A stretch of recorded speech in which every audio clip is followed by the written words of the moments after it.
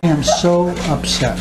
Majority Leader Harry Reid and others are upset that the U.S. Olympic Committee bought uniforms made in China.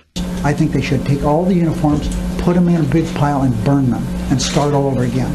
We have people in the textile industry who are desperate for jobs. Yes, people are desperate for jobs. Isn't it outrageous when Americans need jobs? We buy uniforms made overseas?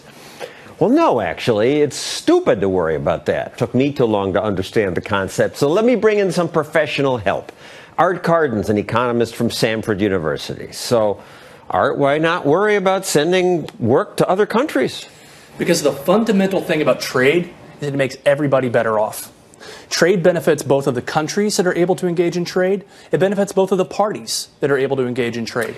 But those uniforms could have been made by American workers. But not at a cost that makes sense. The problem in the United States is we're so much better at so many different things that, quite honestly, making garments is no longer our what economists call comparative advantage. I wouldn't necessarily call that a problem. I would call it an advantage, because those jobs, being a seamstress or working on a loom, are factory jobs that are not so pleasant. And now, even though those clothes aren't made in America, they're designed, they're marketed, they're sold here, they're shipped in trucks made in America, they're built on machines made by Americans. And although Chinese workers made those garments, the Chinese Olympic team will fly to London on American-made planes and American-designed planes. Right. And they're going to be wearing U.S.-designed footwear. Right. And this makes us all richer.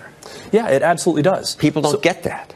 Right, people don't. And one could argue that the American uniforms were not manufactured in China, rather they were grown in a soybean field in Iowa. Something that we export to China is soybeans, because we're incredibly productive in the soybean market. We get more uniforms at lower prices.